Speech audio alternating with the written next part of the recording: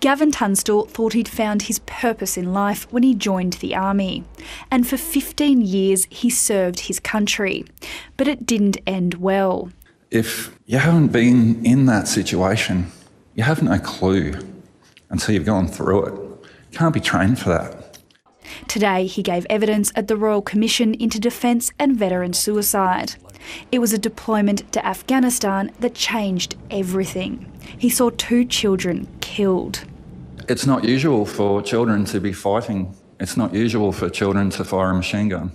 It's not usual for me to be inspecting their dead bodies. I expected men. His time in conflict left him with significant mental trauma. He considered taking his own life. Mr Tunstall was medically discharged in 2020. He told the Commission that since then, the only contact he's had from the Army were a few surveys, which he deleted. Lack of support for veterans has been a common theme in the hearings here in Tasmania. The state has more than 17,500 veterans. That's the highest rate per capita in the country. Despite this, veterans struggle to find doctors that can deal with them and are regularly forced to fly interstate for crisis mental health services. Darwin and Tasmania are in the same boat where we don't have inpatient programs and we don't have outpatient programs and we don't even have dedicated beds for veterans and first responders.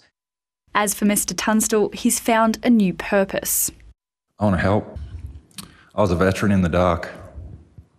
I'm now starting to get out of it. I want to offer that to other people like myself who are stuck. I don't want any more to take their life. Lucy MacDonald, ABC News.